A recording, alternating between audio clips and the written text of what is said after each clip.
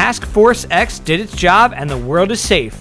For now. Suicide Squad may be a critical punching bag, but it still has its rewards for comic book diehards, including a bunch of references and homages for the faithful to enjoy. So let's pick up Harley Quinn's mallet and start smashing some Suicide Squad Easter eggs.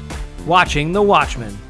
Remember when Deadshot looks into the clothing store window and starts moping out about his daughter? That huge yellow smiley face behind the mannequins wasn't there by chance. In DC Comics' 2016 Rebirth event, the world of the Watchmen officially entered the DC universe, and it may only be a matter of time before that happens in the movies as well, with this and similar Easter eggs like the Watchmen graffiti in Batman vs Superman Dawn of Justice helping to set up the inevitable.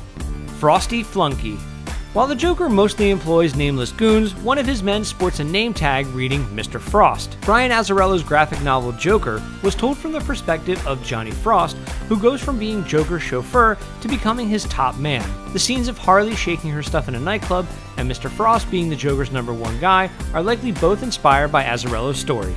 High Rise Tribute. This blink and you'll miss it Easter egg is pretty easy to figure out if you know your DC history. The giant building the team infiltrates to rescue Amanda Waller is named after comics writer John Ostrander. While Ostrander didn't create the original team that debuted in 1959, he did come up with the modern Suicide Squad in 1987. What goes around, comes around. When Captain Boomerang convinces Slipknot his neck bomb is a dud, the scene mirrors what happens in the comics after Boomerang tells Slipknot that their wrist-mounted bombs were fake. Of course, in the comics, the bomb only blew off his arm instead of his head. You win some, you lose some. Dancing with the Devil in the Pale Moonlight. Some people might prefer Harley Quinn's classic black and red costume, but at least her original outfit appears in the movie. When the squad prepares to go to Midway City, Harley pulls out a familiar-looking outfit, but tosses it aside in favor of something a bit more revealing. We're bad guys. It's what we do.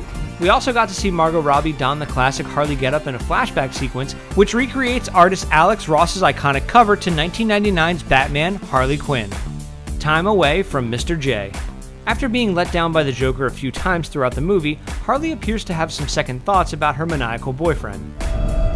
Huh? Her budding friendship and flirtatious chemistry with Will Smith's Deadshot is a callback to what happens in the comics and the animated feature Batman Assault on Arkham, where things occasionally got hot, heavy, and downright weird between these two Batman villains. I got an itch I thought you could help me scratch, cowboy.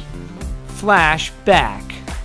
This Easter egg is kind of obvious, but it's still pretty awesome. Captain Boomerang's introductory flashback sequence shows a jewelry store robbery in which his getaway is stopped by Ezra Miller's Flash. It's only right that Captain Boomerang is thwarted by the Scarlet Speedster, since he first appeared as a Flash villain way back in 1960. In an interview with Collider, director David Ayer revealed that this scene was shot while Suicide Squad was in post-production. This scene was directed by Batman vs Superman director Zack Snyder while he was filming Justice League.